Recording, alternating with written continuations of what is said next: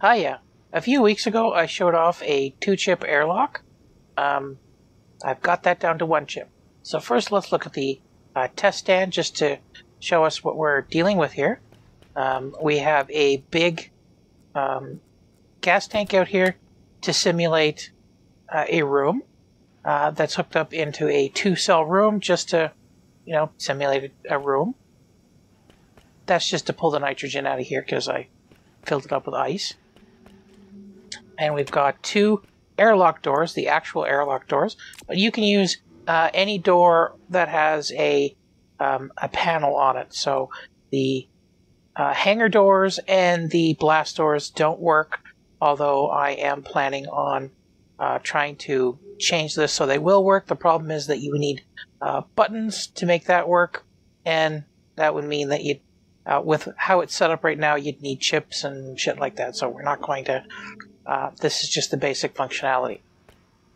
Okay, we go into the airlock, and I'm going to show off the code a little bit in a second, and let's just cycle through.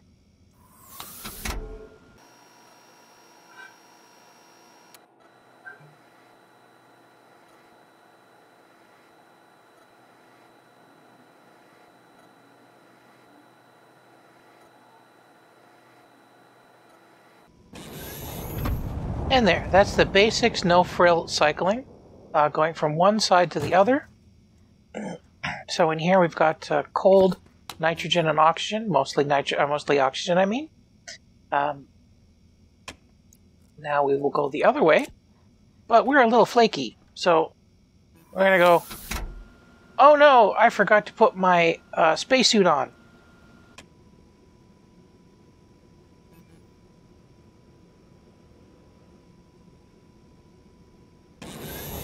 And it will back the cycle up and go back inside. But let's say, oh no, I forgot to put my spacesuit on, and I need to get in there right goddamn now. You can click once, and that changes it to go in, but we don't want to wait. So we click it again, and it'll explosively open up the doors. So let's cycle back again. We'll go outside. And it does take a bit of time because we are moving 1 megapascal of atmosphere right now. So normally this would be around 100 megapascals on most planetoids and 200 if you're on Venus.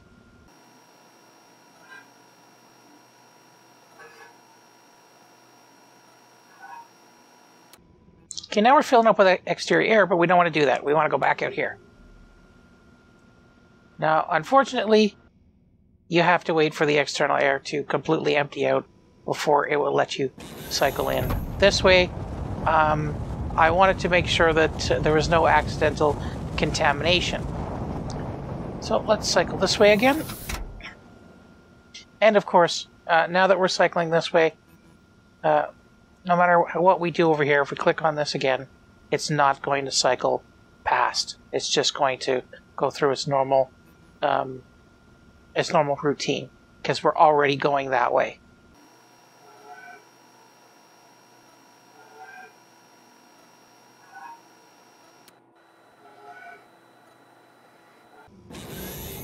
And we've saved up to external air here. So let's pull out our laptop and we will grab the chip. And you can use all the controls. Even with the system set up, it's not like the standard airlock thing. The only thing that doesn't work are the doors, and that's because of the way the doors function in this mode. I can't force it to accept input from the doors once the chip is turned off or pulled out.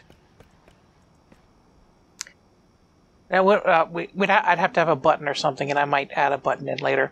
So some of the option we got is safe room. That means stop if the room is filled with internal air. So we will set that for now, internal air.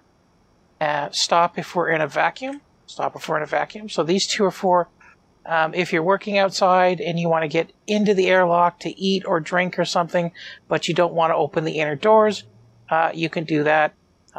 And you can also set the internal pressure to be the lowest level that's suitable for taking off your helmet, but not all the way up to your internal pressure. You'll still have a little bit of an explosive recompression if it's too far beyond the internal pressure.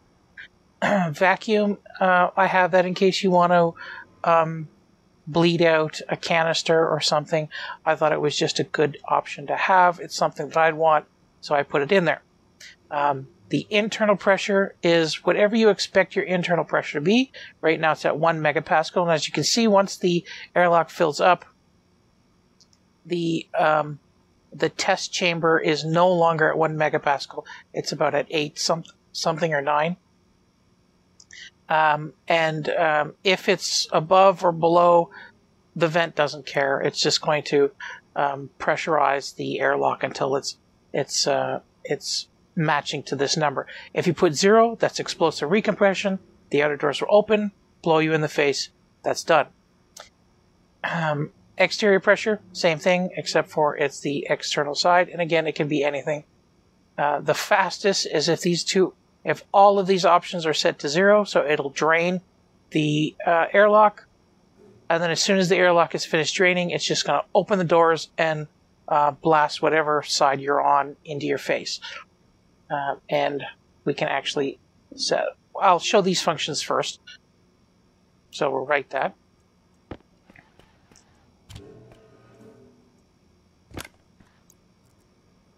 Okay.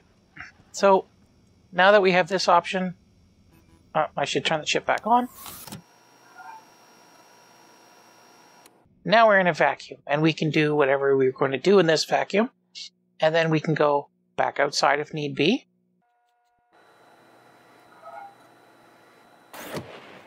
And we'll just turn around and go back inside.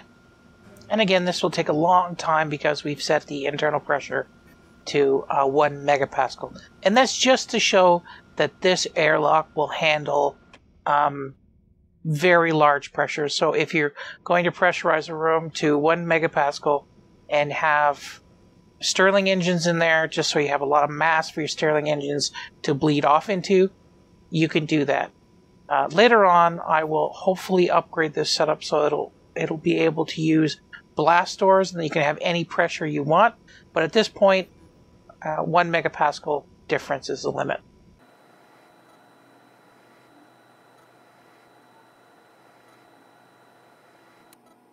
There. And now we're inside. So let's take out our computer, and we will set everything to do everything as quickly as possible. I don't really care what the consequences are. We'll set everything down to 0. We will write that. And if I had more inputs, I would absolutely have that set to a knob or something, so you wouldn't have to write anything into the program. So now what this is going to do is it's just going to try to get us outside as quickly as possible.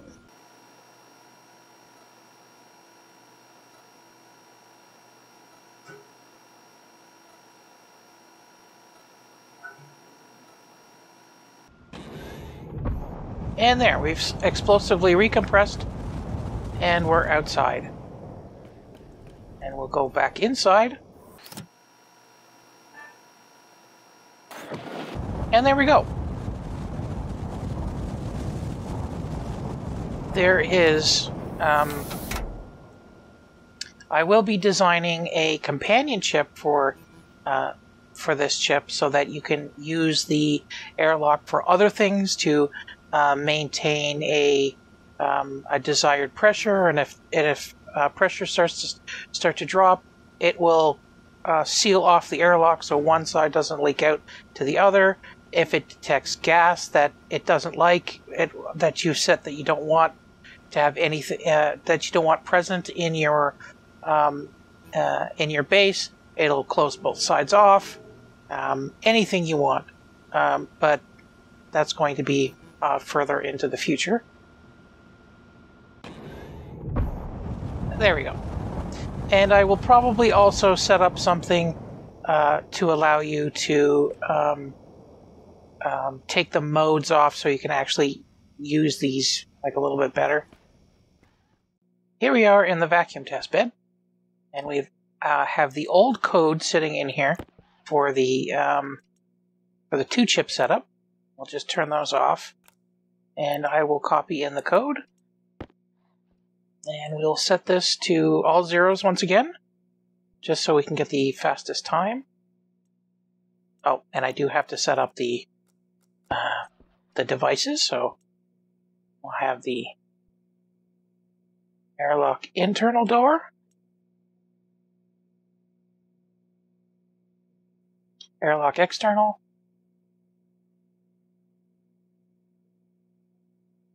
active vent internal, active vent external,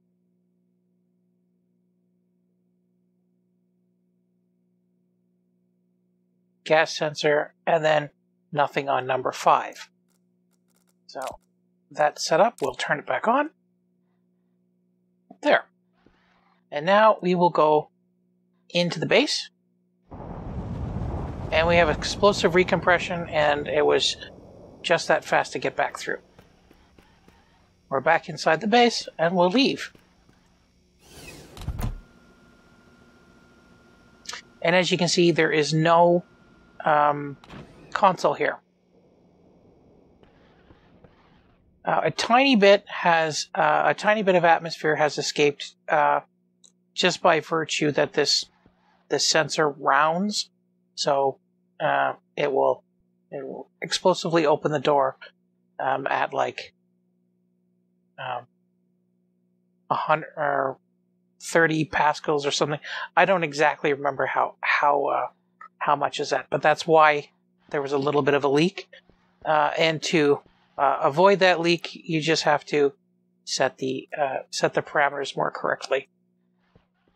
So here we'll set it up to a typical setting just to show that this is working.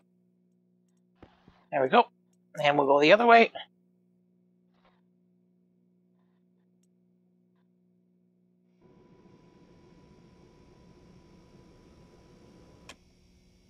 We're in a safe room.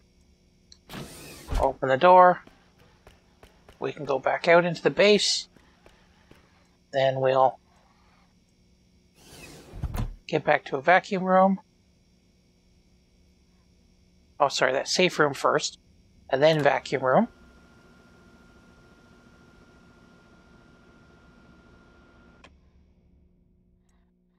And we'll open the outside air. And that's it. I'm probably going to be putting this on the workshop very soon. It seems to be done. It doesn't seem like I need to do anything more to it. And thank you for looking at my script.